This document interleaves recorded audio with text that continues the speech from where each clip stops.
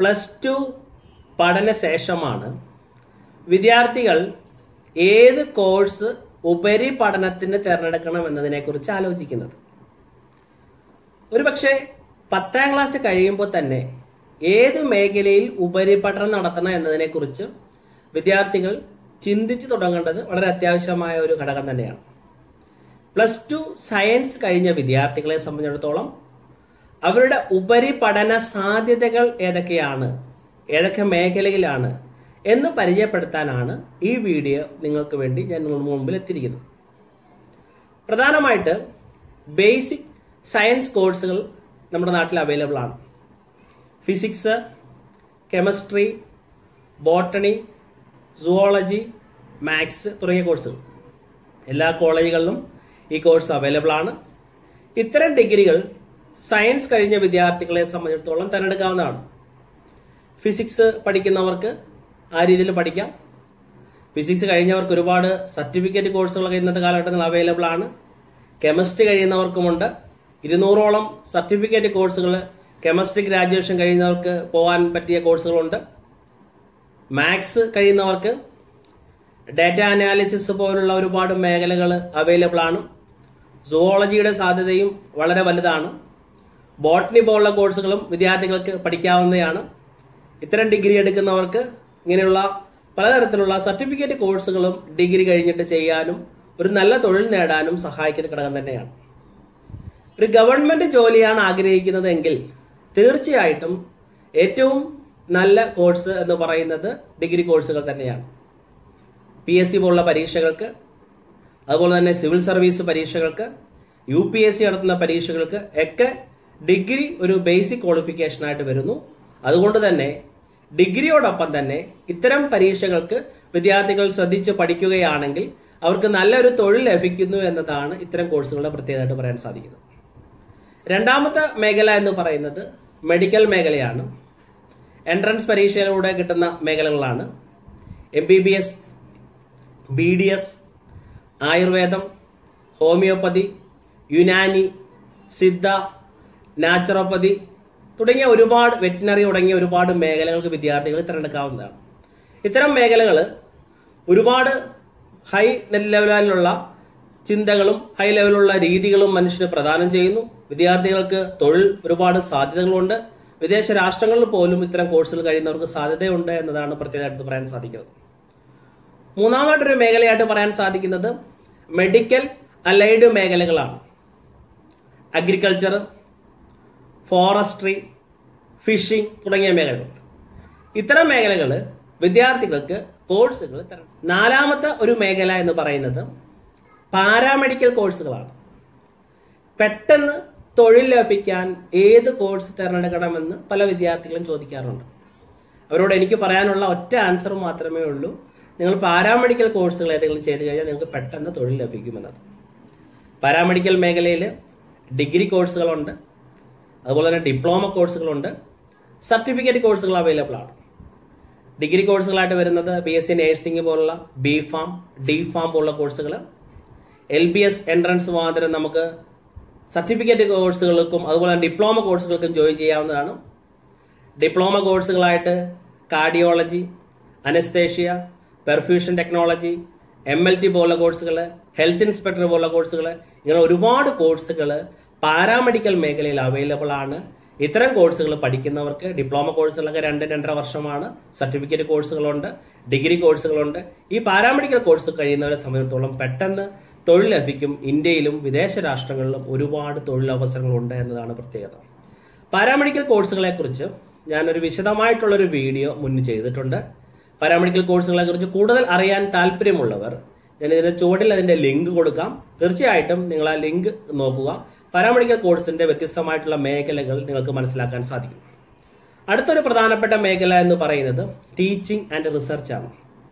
അധ്യാപകനാകുക സമൂഹത്തിൽ മാന്യതയും വിലയുമുള്ള ഒരു പ്രൊഫഷൻ തന്നെയാണ് ടീച്ചിങ്, അതുപോലെ തന്നെ റിസർച്ച് മേഖല എന്ന് പറയുന്നത്. ഡിഗ്രി കഴിയുന്ന വിദ്യാർത്ഥികളെ സംബന്ധിച്ചിടത്തോളം 2 വർഷത്തെ B.Ed കോഴ്സ് കഴിഞ്ഞാൽ ഹൈസ്കൂളിൽ അധ്യാപകനായിട്ട് കയറാൻ സഹായിക്കും. അതുപോലെ തന്നെ PG കഴിയുന്ന വിദ്യാർത്ഥികളെ സംബന്ധിച്ചിടത്തോളം ഡിഗ്രി ഒരു B.Ed കോഴ്സ് ചെയ്യുകയാണെങ്കിൽ തീർച്ചയായിട്ടും അവർക്ക് ഹയർ സെക്കൻഡറിയിൽ അധ്യാപകനായിട്ട് കയറാം, PG, CSIR പരീക്ഷ, JRF പോലുള്ള ക്വാളിഫൈ ചെയ്ത് കഴിഞ്ഞാൽ നമുക്ക് കോളേജ് അധ്യാപകനായിട്ട് കയറാനും സാധിക്കുന്നു. റിസർച്ച് മേഖലയിൽ ഒരുപാട് സാധ്യതകളുണ്ട്. +2 സയൻസ് കഴിയുന്ന വിദ്യാർത്ഥികൾക്ക് DED പോലുള്ള കോഴ്സുകൾ കഴിയുകയാണെങ്കിൽ UP ക്ലാസ്സുകളിലും LP ക്ലാസ്സുകളിലൊക്കെ അധ്യാപകനായിട്ട് കയറാനുള്ള സാധ്യതകളുണ്ട്. അപ്പോൾ ടീച്ചിങ് മേഖലയിലും റിസർച്ച് മേഖലയിൽ സയൻസിനെ സംബന്ധിച്ച് ഒരുപാട് വാസ്റ്റ് ആയിട്ടുള്ള സാധ്യതകളുണ്ട്. എല്ലാ സബ്ജക്റ്റിനും ഫിസിക്സിനായാലും കെമിസ്ട്രി ആയാലും ബോട്ടണി ആയാലും സുവോളജി ആയാലും മൈക്രോബയോളജി ആയാലും സയൻസുമായി ബന്ധപ്പെട്ട എല്ലാ മേഖലയിലും റിസർച്ചിനുള്ള സാധ്യതകൾ അനന്തമാണ്. കുട്ടികൾ താല്പര്യമുണ്ടെങ്കിൽ ഇത്തരം മേഖലകളിൽ തിരഞ്ഞെടുക്കുക. അത്തരം മേഖലകളിൽ നല്ല രീതിയിലുള്ള ഭാവനമായിട്ടുള്ള ഒരു തൊഴിൽ സാധ്യതകൾ പ്രദാനം ചെയ്യുന്നു എന്നതാണ് മറ്റൊരു പ്രത്യേകത. മറ്റൊരു പ്രധാനപ്പെട്ട മേഖലയാണ് എഞ്ചിനീയറിംഗ് മേഖല എന്ന് പറയുന്നത്. മെക്കാനിക്കൽ എഞ്ചിനീയർ, അതുപോലെ തന്നെ electronics, civil engineer, architecture, robotic, electrical, electronics, cyber, അങ്ങനെ ആർട്ടിഫിഷ്യൽ ഇന്റലിജൻസ്, ഒരുപാട് പുതിയ മേഖലകൾ എഞ്ചിനീയറിംഗ് മേഖലയുമായി ബന്ധപ്പെട്ടുണ്ട്. പരമ്പരാഗതമായിട്ടുള്ള എഞ്ചിനീയറിംഗ് കോഴ്സുകളുണ്ട്. ഒരു പക്ഷേ ഇന്ത്യയിൽ ഏറ്റവും കൂടുതൽ ശമ്പളം മേടിക്കുന്ന മേഖല ഒരുപക്ഷെ എഞ്ചിനീയേഴ്സ് ഗ്രാജുവേറ്റ് തന്നെയാണ്. തൊഴിലവസരങ്ങളുടെ കാര്യത്തിലും 1-ാം സ്ഥാനം എഞ്ചിനീയറിംഗ് തന്നെയാണ്. ഒരുപക്ഷെ നമുക്ക് ചോദിക്കാം, എഞ്ചിനീയറിംഗ് കഴിഞ്ഞ ആൾക്കാർ തൊഴിലില്ലാതെ നിൽക്കുന്നുണ്ട് എന്നത് ശരിയാണ്, ഇല്ലെന്ന് പറയുന്നില്ല. പക്ഷെ നല്ല കോളേജുകളിൽ പഠിച്ചിറങ്ങുന്ന വിദ്യാർത്ഥികളെ സംബന്ധിച്ചിടത്തോളം എഞ്ചിനീയറിംഗ് പ്രദാനം ചെയ്യുന്ന തൊഴിലവസരം എന്ന് പറയുന്നത് വളരെ വലുതാണ്. ക്യാമ്പസ് ഇന്റർവ്യൂവിലൂടെ ഒരുപാട് കുട്ടികൾക്ക് തൊഴിലവസരങ്ങൾ ലഭിക്കുന്നു. ഒരു നല്ല കോളേജിൽ പോയി പഠിക്കുകയാണെങ്കിൽ ഉയർന്ന മാർക്കോടെ നല്ല രീതിയിൽ പഠിക്കുന്ന വിദ്യാർത്ഥികളെ സംബന്ധിച്ചിടത്തോളം എഞ്ചിനീയറിംഗിന്റെ സാധ്യത ഒരു കാലത്തും കുറയില്ല എന്നതാണ് പ്രത്യേകം എടുത്ത് പറയാൻ സാധിക്കുന്നത്. മറ്റൊരു സയൻസുകാർക്ക് പോകാൻ പറ്റിയ മറ്റൊരു മേഖലയാണ് ജിയോളജിയുമായി ബന്ധപ്പെട്ട മേഖലകൾ. ഒരുപാട് റിസർച്ച് സാധ്യതകളൊക്കെ ഉള്ള മേഖല തന്നെയാണ് ജിയോളജിയുമായി ബന്ധപ്പെട്ട മേഖലകൾ. കുട്ടികൾക്ക് താല്പര്യമുണ്ടെങ്കിൽ ജിയോളജി പോലുള്ള മേഖലകളിൽ തീർച്ചയായിട്ടും ഉപരിപഠന സാധ്യതകൾ കൊണ്ട്, തൊഴിൽ സാധ്യതകൾ കൊണ്ട് ഇത്തരം മേഖലകൾ തിരഞ്ഞെടുക്കാവുന്നതാണ്. മറ്റൊരു മേഖലയാണ് സൈക്കോളജി എന്ന് പറയുന്നത്. സൈക്കോളജിയുമായി ബന്ധപ്പെട്ട ഡിഗ്രി കോഴ്സുകളുണ്ട്, PG കോഴ്സുകളുണ്ട്.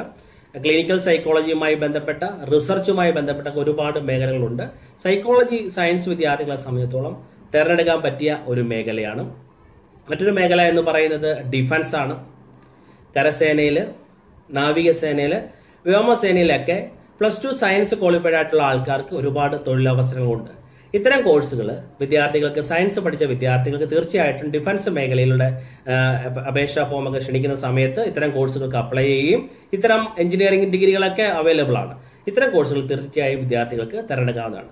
മറ്റൊരു പ്രത്യേകതയാണ് ഇപ്പോഴത്തുള്ള ഇന്റഗ്രേറ്റഡ് കോഴ്സുകൾ. പല നല്ല സ്ഥാപനങ്ങളിലൊക്കെ ഒരുപാട് കോഴ്സുകൾ ഇപ്പോൾ പ്രദാനം ചെയ്യുന്നുണ്ട്.